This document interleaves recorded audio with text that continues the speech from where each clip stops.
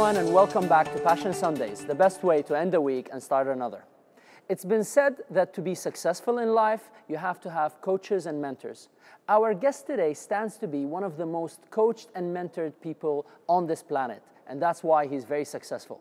Jairek Robbins, how are you? Very well. Pleasure to have you here. Thank you for having me. Very excited for this interview because the fact that you've been living all your life being coached and mentored, and then you carved a niche for yourself to help people live it, as you say, you must have had a lot of passion for what you're doing. Sure. So tell us more about how important is passion for you. Passion is really important. The term I use for passion in my life is emotional rocket fuel. And it's the fuel or the passion that allows someone to stay consistent, to keep fueled up and filled up. And the analogy I always use is if you imagine like a soda can or a can of pop. If you take that can, you open it up, it lets some of the pressure out, and then if you pour out most of it and you hand the can to a small child, they can dent it, if not crush it with their bare hands. Now, if you take the same can, you fill it all the way up with the passion or emotional rocket fuel, and then you do something to pressurize it against the world's pressure. Now that small child has no chance at crushing it and could hardly even dent it with its bare hands because it's filled up, it's fueled up, it's pressurized with that passion, and it's in a position now to where it can withstand the natural pressures life puts on it.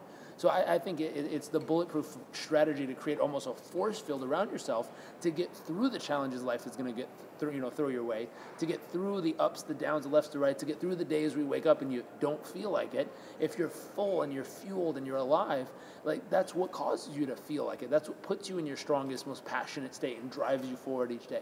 So I think it's really the fuel behind everything someone does if used properly. Amazing. So I love the analogy you've used of the soda and the rocket fuel. We all run low along the way during the journey, and then you know, sometimes your rocket fuel and your soda is splashing all over the place and the energy is distracted. Sure. How do you find a way to keep that focused? You got to refill consistently. Okay. So here's the challenge. If we run a Formula One race, let's say Monaco Grand Prix, we get in our car, we fill up once, right? So this is saying, what if you filled up once a week? Well, the race isn't even a week long, and how many times do they fill up? Yeah. So if you filled up one tank of fuel and you try to go race the Monaco Grand Prix, how many laps do you get before you're sitting on the side watching everyone pass you by in life because you're empty and you got nothing left to give? That's what most people do. You know, most people don't even have a routine to fill up or fuel up in their day, much less a consistent routine. So you got to think about it. These Formula One racing teams, they have something called a pit stop. It's a consistent routine that they're geared that in like 10 seconds or less, they can refuel the car, change the tires, scrape the bugs off the windshield, get it ready, and get it back out on the racetrack faster than you can blink your eyes. What's your routine? You know, what routine do people need, and how often do you need it? That's the other thing. As a team, they sit down every day and they practice and practice and practice to figure out, hey, I can go 12 laps before I need a pit. I can go 8 laps before I need a pit. So they're constantly measuring and fine-tuning how far can they go, how fast can they do it, and how quickly can they do it to be at the highest effectivity point of their life. I don't know if that's a word, but I made it up. Yeah, you've actually topped it. That was about my question is, how often? Now you're saying it's relevant to the person, but there must be a bare minimum that you say if you're below that, you're not working. Once a day. Once a day. You have to have a daily ritual. If you don't have a daily ritual to fill up and fuel up, you're praying, hoping, and just hoping at that point, which hope is not a strategy to success. Yeah. You don't hope it turns out well, you make it turn out well. And here's the key. If you don't even have a daily strategy, if you wake up empty that day, you're done. That's like if you pull your car to the racetrack, you spend $1 million on this car, it's empty, and you pay a guy to get in there and slam on the gas pedal, nothing happens. It doesn't even turn on. All right. So that's the thing. You need a daily routine at least. I would say have a morning routine, and you want an evening routine. Even if it's short? Even if it's short. 5 minutes, 10 minutes, that's fine. Doesn't matter. Something to fuel you up. Okay. And everyone's fueled up by different things. Yeah, true. For some people, it's looking at a picture of their kids and family, and that immediately fuels them up and sparks them. For other people, it's mentally rehearsing their day, meditating to clear out all the junk from the day before. And that's something I use. Is in the morning, if you wake up and you still got old, grimy fuel from 3 days ago, you might need to meditate a little and like scrub the inside of your mind and emotions to get that stuff out so you can have some new fuel built up within. So if you've been saying the same goals and the same vision and the same thing again and again and again, you might need something fresh and new, like some new fuel, new high quality rocket fuel to move you, inspire you, and drive you forward. So it's that thing. Everyone's different, but you got to work with an individual. That's why, I personally believe in one-on-one coaching and mentoring because every person's different. I can put you in a group and tell you all to do something. At the same time, if I work with you, I can figure out what fuels you. I can figure out what slows you down. I can figure out what makes you tick. I can figure out how effective you are. And just like one Formula race car, I can sit there and fine-tune the pressure, the brakes, the shocks, the turn, the captain, everything. And the more I can fine-tune that, the more effective we can get you to be.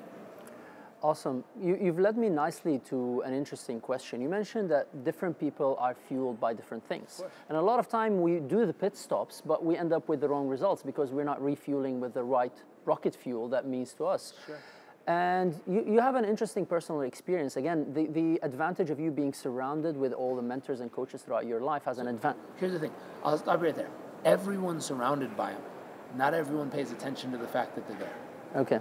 Good. And here's my belief. I'll throw this out there just as a thought to interject. Every human being you cross paths with is a mentor or a coach. 100%. 100%. Agreed. A homeless person, a agreed. beggar, Agreed. a billionaire, I learned my a best millionaire. lessons from random people, from anybody I meet, a taxi driver, a receptionist, security guy, and I'm open to learning. My question was on the downside of being surrounded by so many strong personalities around you. We're in a region where a lot of people find themselves, they're second generation, third generation business people, entrepreneurs, and sometimes they're pressured to refuel at pit stops that might not be meaningful to them. How would somebody be able to distinct that this is truly my passion, or am I just being pushed and found myself here? How do you do that? So here's what's tricky. I grew up and we have multiple family businesses existing on different sides of the family. So I grew up at a very, very young age with a suit and tie, learning sales presenting with my grandma and insurance. And I was like, okay, I could do that. And then I grew up working in sales, at a little event with my mom, selling, handicrafts and random stuff. I also grew up around my dad, who happens to be great at sales and training and coaching and speaking and all those other things. And so there's lots of different options that were available. And for a while, I chose to work with Dad. And so I did a lot of my training within his company. And he's got, 18, 19 companies now, and they do like $6 billion a year in revenue altogether. They have thousands of employees. And so at any point, I'm sure I could go try to find a way to work with one of them and have a safe job. But here's the God honest truth. One of the greatest gifts he ever gave me was his whole thing was like, go work somewhere else. Go do something else. Go try something else so that you can figure out who you really are. You can figure out if you have the, what it takes to succeed. You can figure out what you actually like doing. You can figure out what you're talented at, what you're not so great at, where you need to grow, where you need to learn. And you can have a fair shot at no one knowing who you are and seeing how well you can actually perform. Because whether you want to say it or not, if you're within a family business, people treat you differently, they look at you differently, they have different expectations of you, good, bad, or indifferent, they do. Agreed. And so that ability was a great gift he gave me, which was go find yourself, get out. Now, I did 7 years ago, I broke off, started my own company. It happened to be in the same industry as one of his companies, and I've been able to find myself. Nice. And in the beginning, it was a little, very, very similar to his, because that's all I knew. Yeah. And it's the equivalent of learning how to play the piano. Like, you don't start off by playing your own symphony. You start off by playing Beethoven and Mozart and Bach and all these other guys. And eventually, after so long, then you start to learn your music. So I always tell people, the first thing is there's 3 steps in figuring out that passion or that purpose. Number 1, you got to figure out what works. And a lot of time that comes from modeling other people. So you see what someone else did and you try it. You see what they didn't do, you don't do that. And you just learn from following what other people have done. After you figure out what works and you start to get reasonable or sizable results, at that point you got to transition to what works for you. And this is where you start fine-tuning and adjusting, where you say, listen, I know this works for them, but that doesn't work for me. It's not my style. It's not my personality. If you notice, I wear jeans and a shirt everywhere. That works for me. I'm not a suit and tie person. I've learned that over time. Now, there was a stage in my life where I'd always have suit and tie on because that was appropriate. And after so long, I'm like, that doesn't work for me. I have to do what works for me. And if it's allowed here, great. I'm welcome. If it's not allowed here, I probably won't be invited back. And that's okay. It's not my place. And I've learned that. So that authentic voice, that authentic piece of who you are and how you show up has to come through at some point. And once you figure out what works for you, the final step is how do you automate it? How do you make it seamless, effortless, and just part of your habits and routines that continue to go again and again and again on autopilot every day in a great way? So something we talked about in the presentation I did earlier today was 40% of what we do every day is not a conscious choice or decision. It's just an automatic habit we've built into our nervous system that's continuing to cycle and repeat itself again and again. So how do you build the good, healthy, powerful, strong habits to allow them to continue to repeat and cycle in a great way? Awesome. Final step. I love that. I think this is the best way we could have concluded 3 practical steps. And I love the fact that you said it's okay to model at the beginning until you find, you carve your niche out. I don't know anyone who's picked up the piano and played a symphony from day one without having any help or assistance or trying to play someone else's music first. Awesome. I love it. Let's play someone else's music until we can play our own tunes. This is an amazing way. But don't be a cover band your whole life. Love it. This is the best, most practical, I think, idea about living passion. So thank you very much. This has been an amazing interview, and live it up. You're welcome. Thank you very much. Passion! What do you think? I would really love to hear your opinion. If you'd like to stay engaged, subscribe to our social media channels, and if you want even more valuable interviews and tips and tricks on how to live passionately, then go to MoustafaHamwi.com and subscribe to our Passion Sundays newsletter. Until the next episode, live passionately.